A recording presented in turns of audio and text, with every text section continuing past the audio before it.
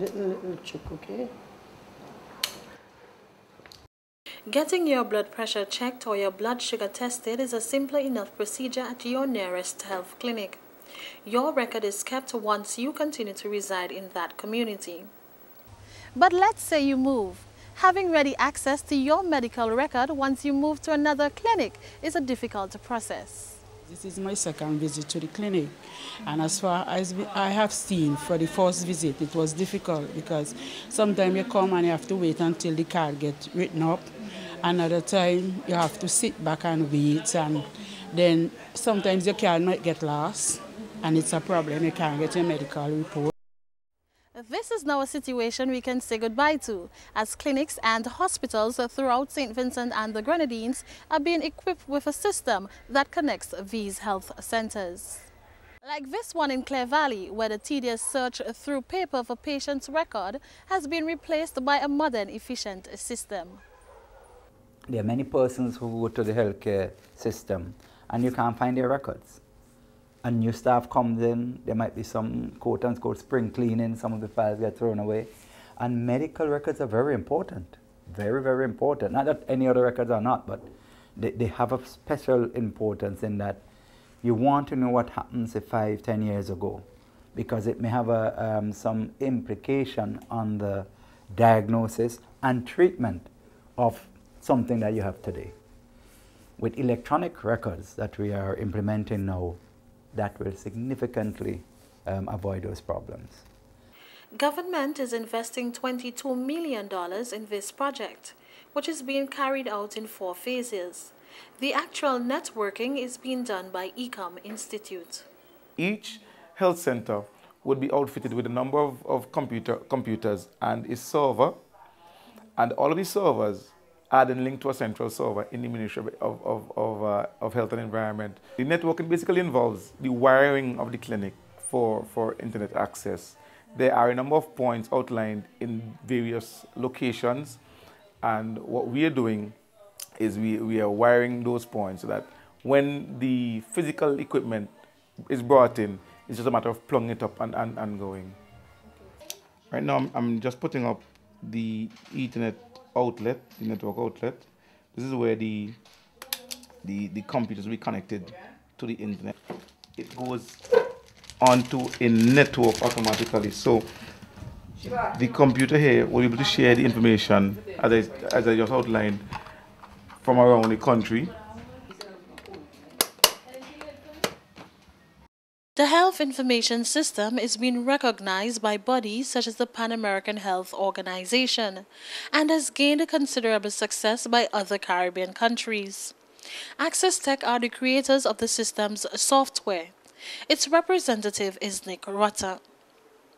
It's been in Belize since 2004, and they've had very good results. So because they've had it a few more years, they're actually starting to use it to manage their health programs, to pick programs they want to improve, and so they've had very good success.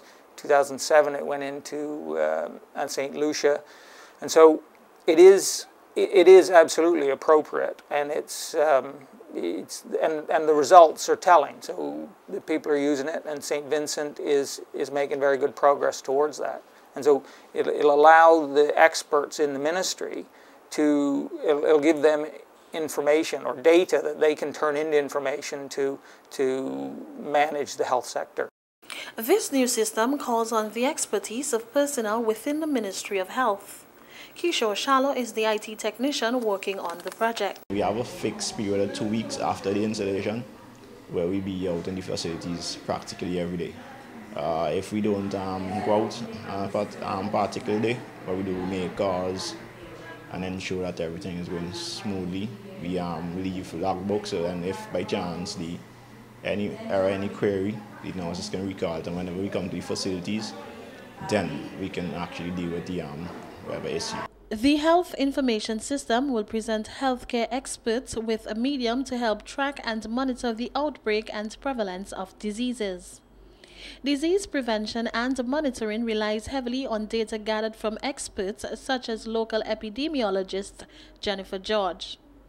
The diagnosis of all diseases will be noted within the health information system.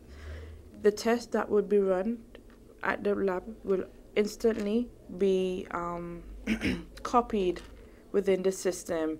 It then provides on a real-time basis reporting at the national level. At this central level, we'll be able to report on a daily basis the suspected cases of any particular disease that we are monitoring, and we can also see when it is changed from being a suspect case to a confirmed case. This case will be notified across St. Vincent and the Grenadines at the same point in time, from Chateaubriand to Fancy to the Grenadines. Physicians in these islands, within these districts, will be able to pull at the same time. They can get the results from once the lab has put them up. Yeah. They have a special program in this information system where they'll be monitoring disease trends. So they can see quickly when there is an uptake in certain diseases. Diarrhea, dengue. So they could say, hey, they could call the public health department, here now, we are noticing in Fancy or in Kittle, in Pembroke, or wherever, that there is a tick up of this certain thing. You need to do something about it. What is it to be done? They will determine. For example, it might be that they send in fogging, or they send a team to ensure people do such and such. It might be an outbreak of some foodborne disease. Let's say somebody drinks some water. There's a damaged pipe in a particular village, and the water get contaminated, causing diarrheal diseases. People go into the clinic information, because every day when they will enter, well, okay, we had 10 cases of diarrhea today. Somebody will say, well, wait, you don't normally get 10 in one day. Next day you have 12. Say, something is happening here, because we only get 1 or 2 per month. So then they will see that information, they say, let us check out Vermont Clinic. Why is this happening? And then you can take the necessary action. Nurses, community nurse aides, and pharmacists are becoming familiar with the new system.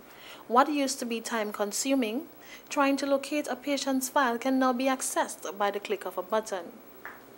This system is a great boost to the health system because it gives us easy access to files, and it helps us to store and keep data properly.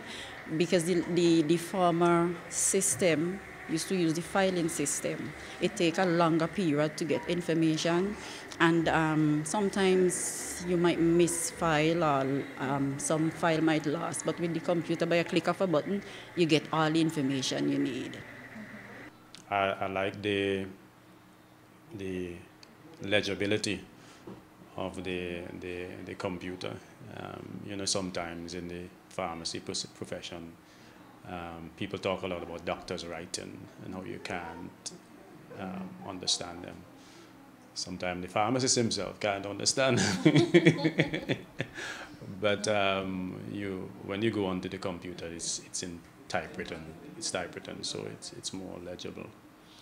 And with this new system, eventually, the pharmacist is going to have printers where he'll be able to print his own label with the dosage instructions, and he can just put that onto the envelopes and onto the containers, and that is a step towards international standards.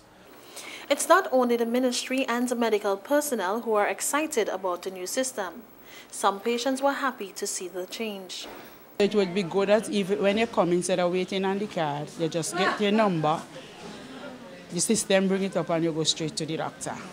So if your card lost, you don't have any problem because you know it's in the system. So I think it's very good. I think the system is nice for the clinics and the hospitals. For example, a while ago the guy was showing me that when you push in your ID, voters ID numbers, you'll be able to have your information come up on the screen, whether at the hospital or different clinics. And I think it's a good system because it have a number that you punch your number in and you get all the information about you. And you can take it over, see if it is in other countries, and you can help. What we do in terms of like encouraging the nurses be come out to the facilities. Sometimes while we're there on a busy day like today in Cleverly, whereas DMO day, there's a lot of clients. So sometimes you find 2-3 nurses are gonna be a fair amount, especially now starting a new system. You need some time, so we help out however we can, whether it's entering a few clients or just ensuring that the whole process, is followed properly. But with the introduction of any new system within the medical arena comes the issue of confidentiality. People always want to know how safe are their medical records. Well, according to the Minister of Health, they are much safer than the older method of filing. The system will be very confidential because there's certain information that will only be accessible to certain previously assigned persons. So it's not like anybody working in the hospital or clinic could just go in and type in John Doe name. Let me see what happened to him. Let me see if he get AIDS or if no. Not going to be like that. They have the electronic protection for certain information. Everyone, they have their own personal credential. I mean, not even us who setting up the system can access somebody's password. You understand? The system again is designed in a way that even if it's like somebody leave the computer for a few minutes, it automatically logs them out. So no one could just come and say, oh, that person forgot to log out, so let me just go in quick and use the ID. Each individual has their own personal identification and the credentials. And the thing is that any sort of records in a certain period, like if you log in, the records, anything that go in any patient records access, then you can know exactly which nurse access it. You understand? So I mean, the system is, like I say, like well thought about system.